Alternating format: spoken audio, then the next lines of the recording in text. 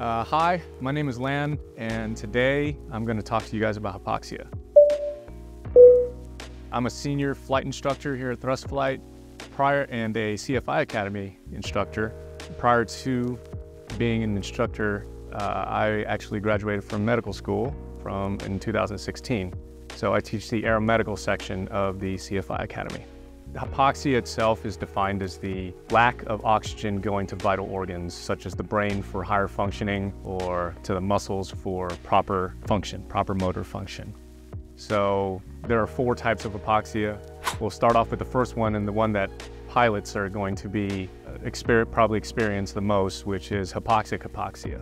Hypoxic hypoxia, the atmosphere on any given day is defined or is made up of about 75 to 80% nitrogen, 15 to 17% oxygen, and the rest just small gases, so argon, carbon dioxide, what have you. The higher you go up in the atmosphere, so the more you climb, the lower pressure there is, and thus the lower partial pressure of oxygen there is in the atmosphere. So you're basically just getting less and less oxygen as you make the ascent.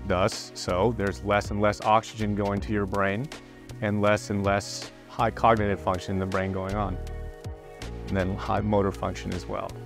So you're going to be feeling things like maybe a little euphoria or belligerence. You're going to start getting blue lips or cyanosis on your fingertips as well. Maybe you start feeling numb.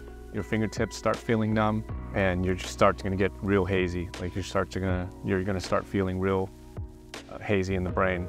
Most pilots, most general aviation or at least private pilots or first-time new pilots aren't really going to feel this, because most of our aircraft typically will only go up to about 5, 6, 7,000 feet, sometimes maybe up to 9 on a cross country.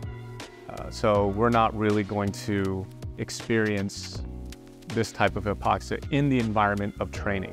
When we get up to commercial flying, such as Part 135 or 121 airline flying, where we are flying in the flight levels above 18,000, that's where we start to experience or start getting experience of this. The FAA has regulations for oxygen requirements to have oxygen systems, 12,501 to 14,000. If you're over there for 30 minutes, and the crew must be provided it, or somebody on the crew must be on oxygen. From 1401 to 14,001 feet to 15,000, the crew must use oxygen. And then from 1501 to and above, the passengers must be provided oxygen. They don't necessarily have to use it, but they must be provided oxygen, and the required crew must be on oxygen. And so those are the rules, the general rules that new pilots have to learn.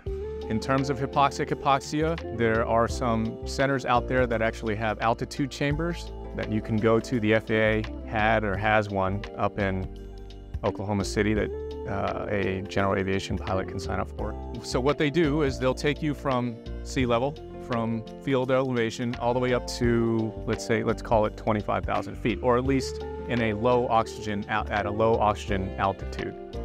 And so they'll start asking you to report your symptoms, or if you're with another class or with somebody else, you'll see the symptoms of hypoxia in them.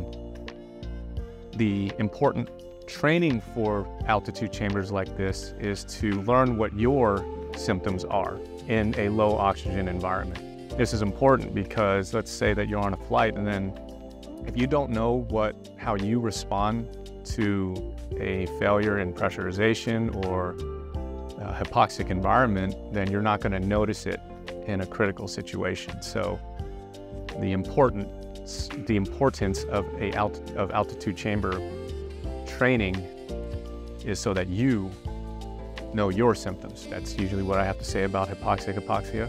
The second type of hypoxia that we teach at the academy and that I teach my students is hypemic hypoxia. Hypemic hypoxia is something, the red blood cell itself has something wrong with it that it can't carry oxygen to the brain or the organs. In the case of general aviation, or in the case of our Archers and our Cessnas here at Thrust, that usually comes from carbon monoxide poisoning. Carbon monoxide is a product of combustion, and it usually is associated with the use of cabin heat in the winter. So when it's cold, the exhaust manifold takes the warm air or the hot air from around the exhaust and bleeds it into the cabin for cabin heating when it's cold outside. It's the middle of summer in Texas right now, so we're not using cabin heat all that often.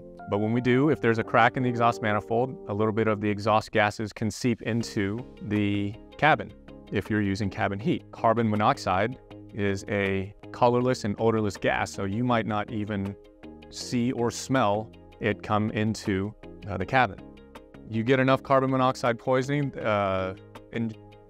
inhaled, you're going to get similar symptoms to hypoxia, lightheadedness, tingling sensation, cyanosis in the lips and the fingertip, cyanosis in the lip, euphoria.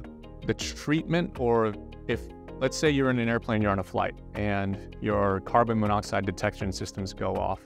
The checklist says to shut off cabin heat and to open up air vents to try to clear out the carbon monoxide from the cabin and try to get fresh air in. The problem with that, well, there is no problem. That's a proper procedure, but the thing that pilots should realize is that just because you have fresh air coming in and let's say the carbon monoxide being washed out, doesn't mean that the symptoms of hypoxia or the symptoms of carbon monoxide poisoning are going to immediately alleviate, because the carbon monoxide has such an attraction to the oxygen binding site, it may stick around for a while. And so you might still be feeling hypoxic flying the airplane even though you've turned off the cabin heat and opened up the air vents. So you still have to be able to fly the airplane in a hypoxic nature. Now you're going to be declaring an emergency and trying to get on the ground, but try to get land as soon as practically possible. But you're still going to be feeling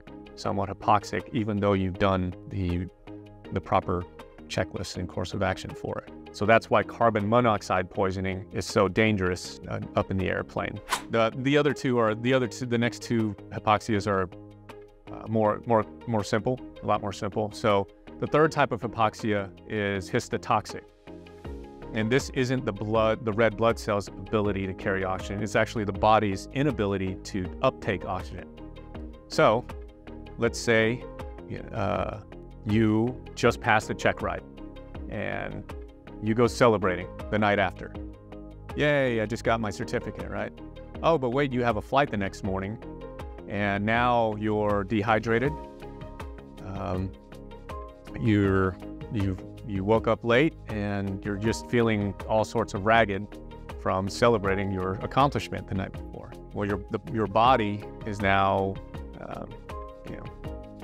compromised, but its oxygen take-up is less because of the alcohol or because of however way you celebrated. Up in the airplane, a lot of, especially in the Texas summer, dehydration can cause compromised ability for oxygen transfer. So it's hot up there. If you don't drink enough water, you may start feeling lightheaded from dehydration, sure, but also from kind of your body's inability to absorb oxygen from the red blood cells. And then the fourth type of hypoxia is what's called stagnant. In the aviation world, it's like pulling G's. If you're up there doing steep turn and somebody your student yanks the yoke back too hard, you'll feel the G's down on your head and start feeling lightheaded. But that's more so fighter pilots this happens. It's just stagnant. It's just blood is not reaching the brain because of G forces, or in some cases, the heart doesn't have the capacity to pump red blood cells pump the blood up to the brain. In the aviation world, because of our medicals, most of us don't have a lot of heart problems. So we're going to be feeling stagnant hypoxia, usually in kind of a steep turn or when somebody pulls the yoke back kind of suddenly, and all of a sudden we feel the G's kind of pushing down our head and pulling a little bit of blood out of our brains. Those are the 4 different types of hypoxia that you're going to be tested over as you progress through your aviation career. If you have ever experienced hypoxia, leave a comment down below. And don't forget to like and subscribe so you don't miss out on future videos.